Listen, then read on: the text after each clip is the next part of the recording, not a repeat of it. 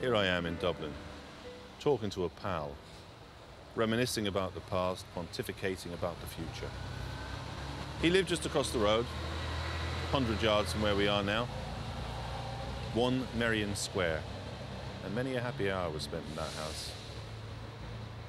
In 1882, when he was arguably at his peak, and he went to customs in New York, they said, "Have you anything to declare?" He said, "Nothing, except my genius." That went down well, Oscar. In 1895, he was tried and convicted of the crime of homosexuality and spent 2 years in Reading jail. In 1900, in the winter, he died in Paris alone. Let me tell you what he said. "Whatever I touched, I made beautiful. Now I am completely penniless and absolutely homeless, yet there are worse things in the world than that. I am quite candid when I say that rather than go out from this prison with bitterness in my heart against the world, I would gladly and readily beg my bread from door to door. If I got nothing from the house of the rich, I would get something from the house of the poor. Those who have much are often greedy. Those that have little always share. Where I walk, there are thorns. Still, we like it here. Nice and quiet. We can hear the birds and the buses. Cheer up, Oscar. There's loads of people out there that still love you. What's that you said? I can resist anything but temptation. Well, almost anything."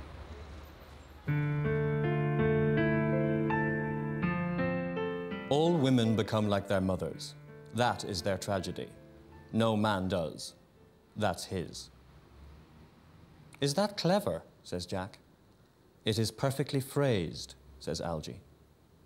The importance of being earnest, of course, is both clever and perfectly phrased. I first saw it on television in the famous Anthony Asquith film version. And though at the time I didn't see what was so screamingly funny about a woman in an alarming hat taking 5 minutes to say handbag, and still don't. I've read the play and seen it and even acted in it, and I don't think I'll ever grow tired of it. It's so perfectly scored. Oscar Wilde's language is music. To paraphrase it, is to get the tune wrong. And listening to an audience's delighted laughter at a line, well, as Lady Bracknell says, the line is immaterial, I think he's still got it. The old boy can still get it up, still adding to the gaiety of nations. Not bad going for a man who's 100 years dead. Oscar was deserted by many of his friends and acquaintances at the time of the trial. But I discovered one woman who remained a loyal and steadfast friend, and that was Ada Levison, whom he called the Sphinx. He came to stay in our house at the time of the trials, and also she and her husband went to meet him when he came out of prison. They had a great sense of fun and the ridiculous together, and they shared many letters. But she, to the very end, was a true and loyal friend and stood by Oscar. On the 18th of May, 1897, Oscar was released from Reading Prison. It was a very cold morning, and my husband Ernest and I drove from our house in Deanery Street to meet Oscar at the home of the Reverend Stuart Headlam in Bloomsbury. We were intensely nervous and embarrassed. We had the English fear of showing our feelings, and at the same time the human fear of not showing our feelings. He came in and at once set us at our ease. He was laughing, talking, smoking, a flower in his buttonhole, and looking markedly better, younger and slighter than he had 2 years previously. His first words to me were, "Sphinx, how marvellous of you to know exactly the right hat to wear at 7 o'clock in the morning to meet a friend who has been away. You can't have got up. You must have sat up."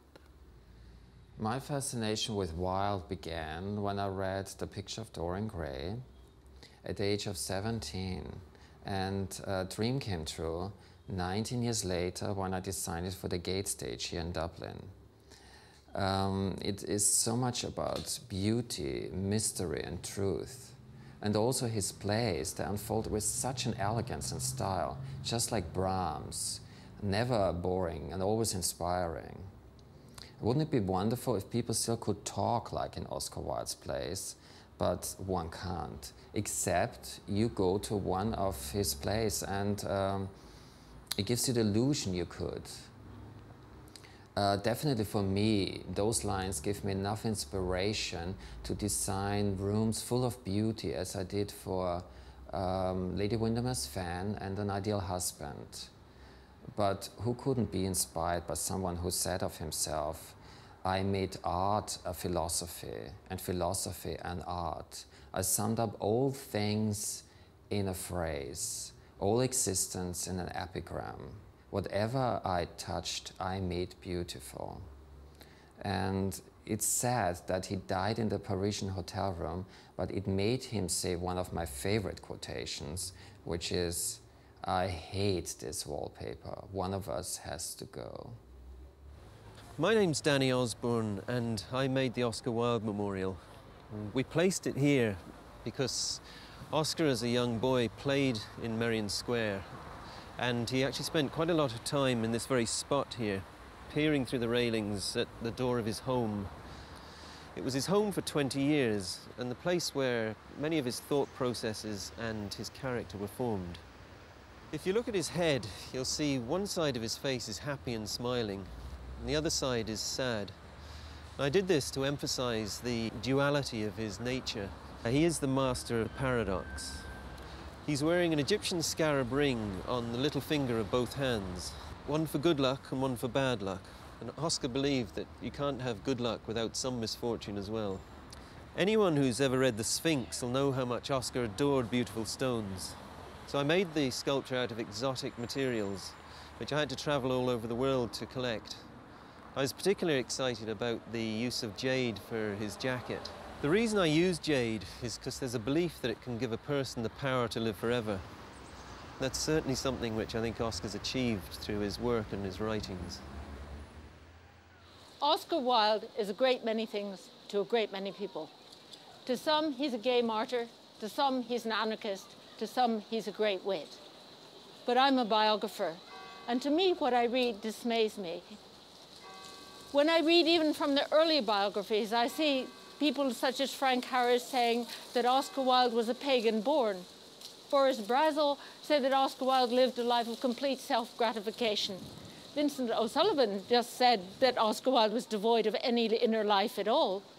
And after he met Wilde, that great cartographer of consciousness, Henry James, talked about the great beast Oscar. And even Richard Ellman, who produced the most recent biography of Wilde, talked about the attractive fiction of his Catholicism. But I believe that Oscar Wilde has a soul. Not only that he has a soul, but he's a great spokesman for the human spirit. He's a kind of intellectual guerrilla fighter who turns the weapons of the enemy against itself in paradox and wit. He's a satirist, and he is a man whose spirit is in revolt against the petrified ideologies of his time. He's one of the few first and last modernists who used the word of soul seriously, as in the title of his great essay, The Soul of Man Under Socialism. With this, he stands with Blake, and after with his countrymen Joyce and Yeats.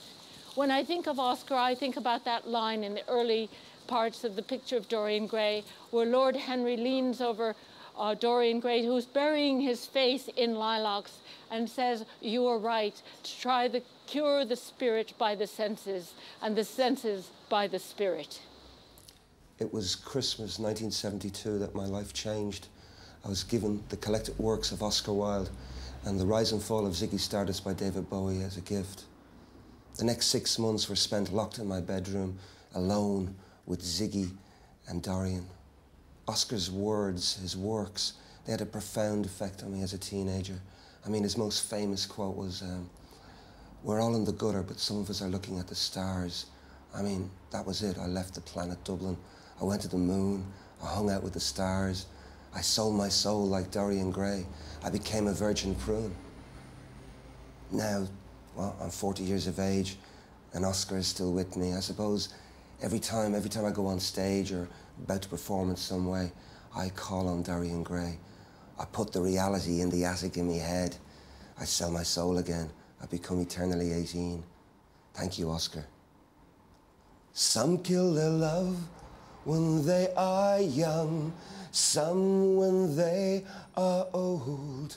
Some strangle with these hands of lust, some the hands of gold.